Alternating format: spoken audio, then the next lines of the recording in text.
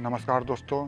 यदि किसी लड़की या लड़के का नाम अंग्रेजी के यन अक्षर से शुरू होता है तो आप जान जाइए कि वो इंसान बेहद ही बिंदास किस्म का है। उसे किसी से कोई लेना देना नहीं है।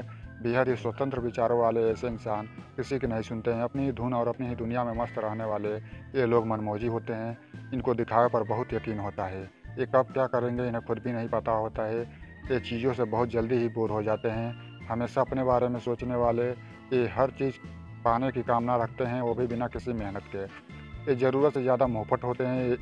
ये स्वार्थी भी होते हैं। अपने मतलब के लिए ये कुछ भी कर सकते हैं। इसलिए इन्हें घमंडी और एहसान फरामोश भी कहा जाता है। ये किसी के सगे नहीं होते हैं। अपना काम निकालने के बाद ये किसी को पूछते भी नहीं हैं। ऐसे लोग वैसे तो ऊपरी तौर पर शांत दिखाई देते हैं, लेकिन अंदर ही अंदर ये बेहद आक्रामक होते हैं। ये धीमी गति से काम करना पसंद करते हैं, लेकिन अपनी आलोचना इन्हें बर्दाश्त नहीं होती है।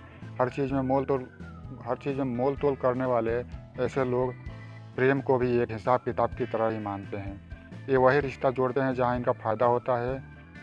हालांकि ये आकर्षक रूप रंग के मालिक होते हैं, जिसका फ़ायदा ये समय समय पर उठाते रहते हैं। ज़रूरत से ज़्यादा अपने आप को सुपर दिखाने वालों को अपनी आलोचना और उपेक्षा बिल्कुल भी अच्छी नहीं लगती है।